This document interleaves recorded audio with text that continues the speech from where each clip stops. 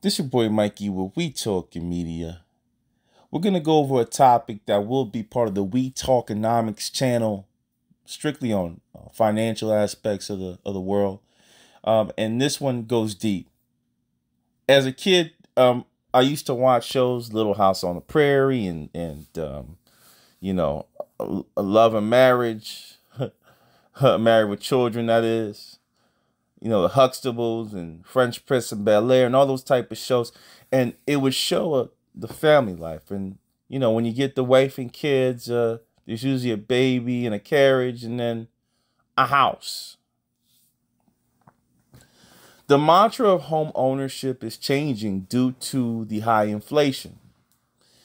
A lot of people are angry at the investors.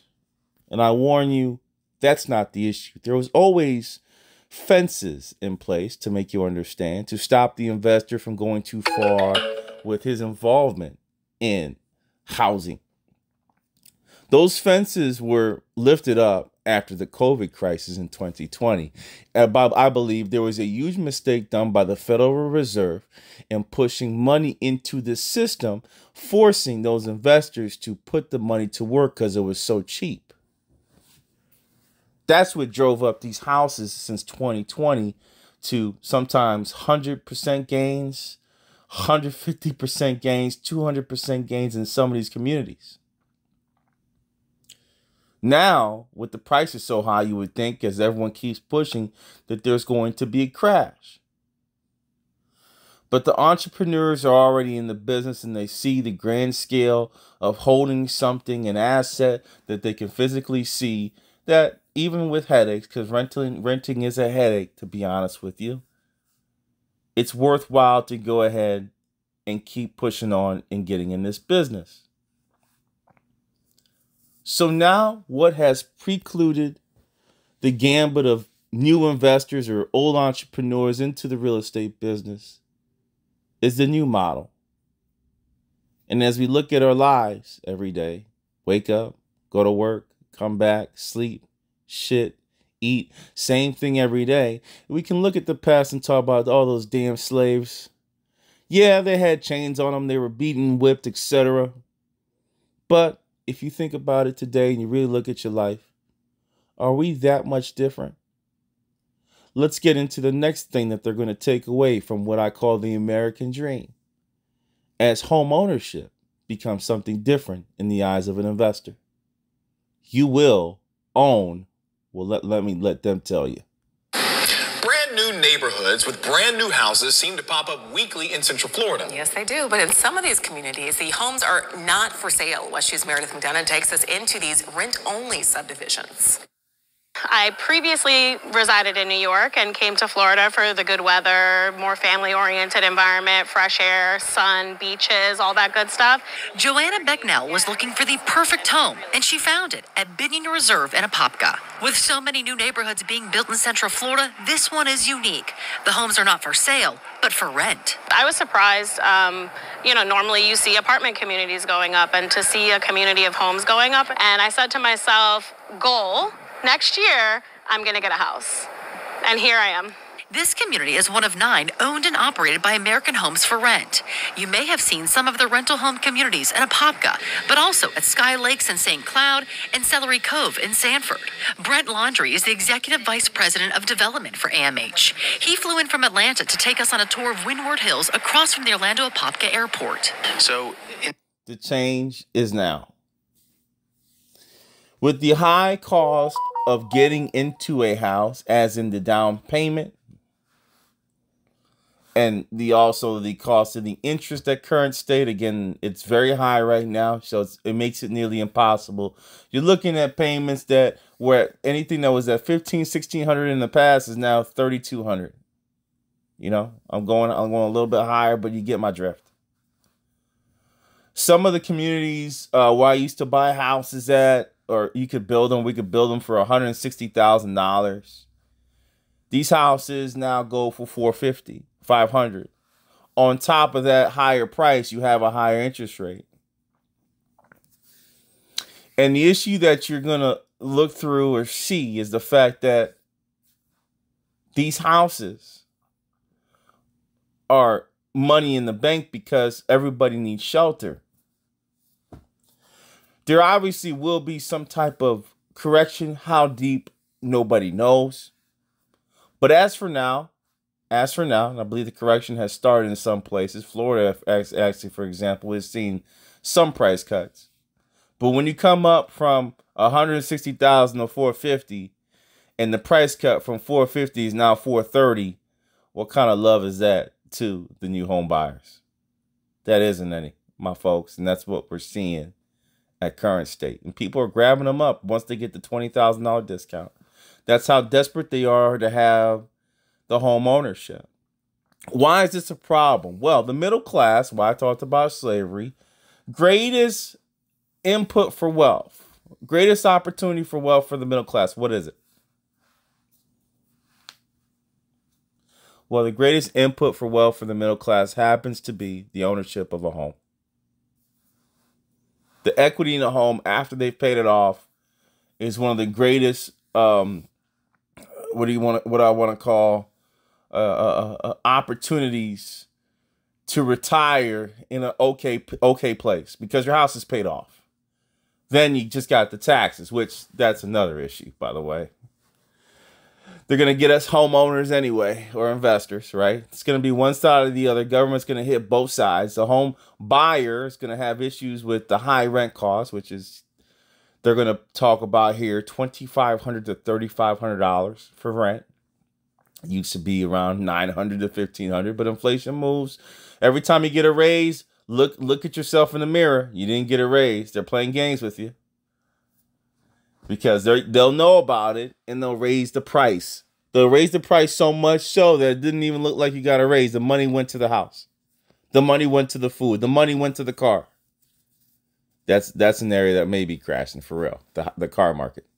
But this is kind of where we're at in the state of non-bliss as the government actions in 2020 by pumping in money, as I just mentioned, okay, due to the 2020 COVID crisis, was the reason why there weren't any fences up to entrepreneurs who are just going to do entrepreneur things.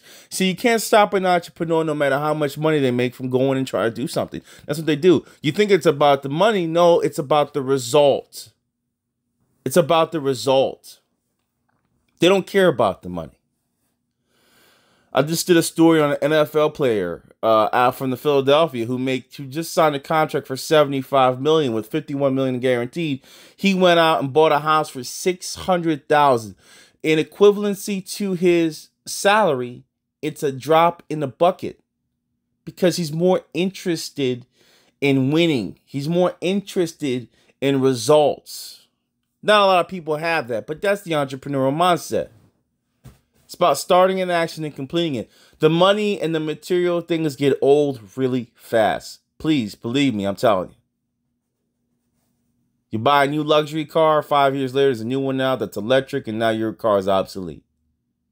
You buy a nice house, a contemporary home, and then 5 years later, there's the new design called the New Modern, which you're seeing everywhere, the box shape with the high ceilings, and you go, well, my house is now obsolete. And it just continues, guys. For those guys, it's more about the winning process, winning, going through the process and winning. And why I focused in on this particular area, to help you understand that they'll never stop. The entrepreneur is not going to say, I'm happy with what I have right now. They don't really care about what they have right now. They care about continuing to win. The competition. The struggle. So as home buyers that are trying to get into business, you're now competing against some of the biggest winners in the game. Well, how may you say that? Well, let's go there. There's a gentleman by the name of Jeffrey Bezos, community. Again, I said I would talk about a lot of bullshit in the beginning, bullshit stories. I'll still do that. But my point of this channel is to educate you, take you to the next level. I gave you some examples of my life, the ghetto. I wasn't in a ghetto, but, close to the ghetto, lower middle class. Right? Now that area has moved into a middle class, and you say, why? Well, gentrification happened. It wasn't white flight. Well, there was white flight, but there was black flight, and the Hispanic culture, the richer Hispanics have taken over the area. And I'll be the first to say it. The area looks great. So I'm sorry. Now there's crime. There's crime, no doubt about it. But the Hispanics, when they come into a neighborhood, you can see what they do. They totally change it. Now it becomes theirs totally. That's the only issue. When they integrate into the U.S., you know, mi amor, everything's done in Spanish, and it's just interesting. You know, hey, you got to integrate into the U.S. culture, but that appears to not be working for them. There, in some cases, I've met people that have been here 15, 20 years, don't speak a lick of English, and they have survived and worked, etc., because they've created their own community. But back to this topic here. Jeff Bezos is quietly entering residential mortgage business. See the article, you see the red, I clicked on it earlier. He's now going to give high interest rate loans to other investors. He thinks that's a lucrative business. In our world, we call that, and I'll give you a tidbit again because this is part of the We Talk Economics channel, where I want to help you and guide you through some of the aspects of investing, financing. Believe me, you want to hear from me. I made a lot of mistakes, and I'm trying to help you avoid those mistakes, and that's the reason for my channel. I'm not Grant Cardone or a super whiz. I'm just a guy that made mistakes and can help you through that. You want to avoid the mistakes that'll help you win. But now he's starting to say, hey, if you want to build a house or build a community, I'll go ahead and fund you. If the richest man or one of the richest men in the world, I believe Elon Musk just passed him again yesterday with the big boost to Tesla, with their opportunities in the electric truck. But when you look at Jeff Bezos, second richest man in the world, I would say first for now, all right? Because it hasn't been officially released. And he starts investing in housing with all that money he has behind him. And you got hedge funds investing in real estate. It is an omen for something bad to happen, but on the flip side of it, it's probably not going to happen quickly. That means that correction, that means that crash. They're dumping money back into the market, even with the high cost. See, a lot of these folks don't really live in the world that we live in, guys. Okay? If you go to, there's a couple of areas in California. I'll use Florida, for example. You go to West Palm Beach, you cross over the bridge. I urge you to cross over the bridge. The bridge is the divide between the rich and poor, no offense. It's usually how it is. You cross that bridge, you go to the beach side of most areas, and that's where the money's at. Totally different environment. Around them are other people who are successful, and therefore, in their mind, because sometimes they don't do data analyses, they're too floundered by what they have, they go, everybody must be fine. And when you're making millions of dollars, $3,500 rent is a drop in a bucket. Like, shit, that's probably a good deal for them.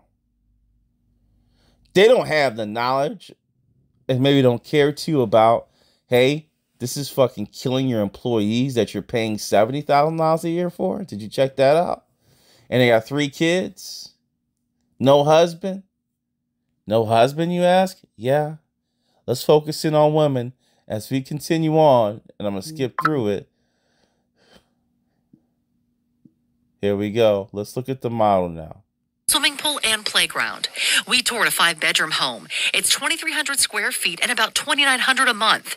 That includes mostly everything except lawn care, which is $50 a month. At $2,900, the rent includes your property taxes, insurance, HOA fees, and obviously your monthly rent for living in the community. And that's a 1-year lease minimum for our residents. Inside are the amenities of a brand new build without the headache of home ownership. One of the greatest benefits we offer for our resident is peace of mind, knowing that repairs to a water heater or an appliance or the roof, as you mentioned, we take care of that for them as part of their monthly rent. This really resonated with Joanna when it came to finding a home. I don't want to be responsible for landscaping, plumbing, electrical. That AC unit? These rental home communities are popping up all over Central Florida. In Brevard County, Condev, a family-owned real estate development company, is building the Landings at Viera, located at Pineda Boulevard and Stadium Parkway. Rent will range from $2,600 to $3,500 a month. The developers say the American dream of owning a home is changing with the needs of their customers. That American dream of housing may not be in the form of ownership all the time. Need I say more about the change in the scope of these businesses? And I said they're entrepreneurial. Do you think they jump in these businesses for no reason? Do you think they're there to coddle, kiss your feet? They're in it to make money. If they're in it, they're usually making money.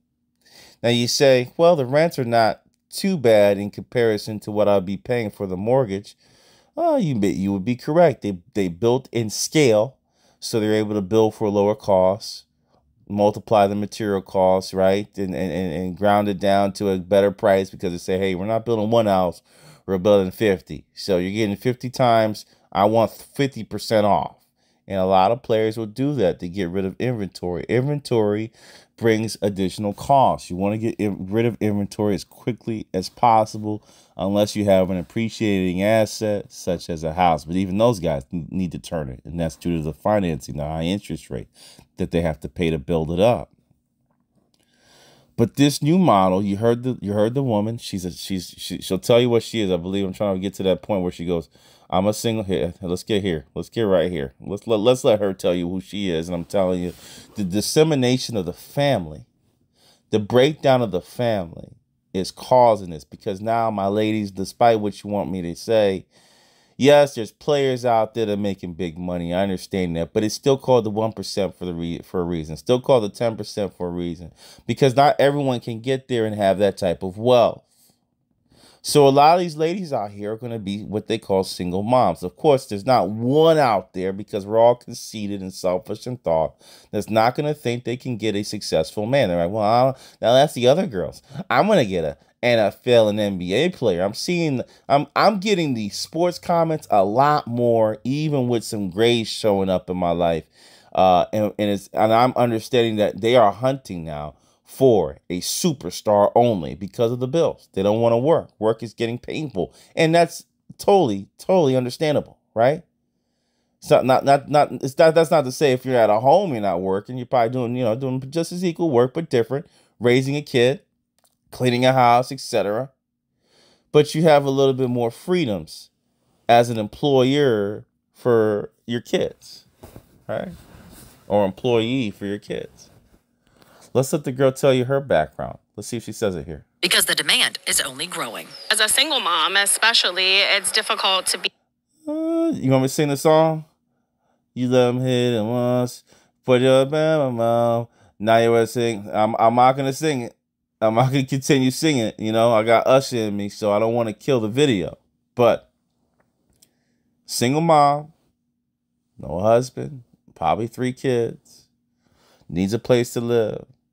Hey, we got an opportunity for you. You're going to be in the rental. The rental, she's just going to go home, come back home, no equity. Nothing's going to appreciate. Where do you put your money? Well, I'm trying to put in a 401k. Okay, don't worry about that. You can put a little bit there. The rents, one little thing about rents, a little tidbit, a little sprinkle on your head. They usually don't stay the same when a big corporation comes in. If it's a smaller private owner such as myself, yeah, I may leave it there because you're not giving me a headache. But a big company, every year it's going to creep a little bit higher. 50, 100. You can learn this from, I would call it the New York effect. Folks in New York that rented in the 1950s still have their rentals, and now their rentals have become an asset because the rents have gone so goddamn high.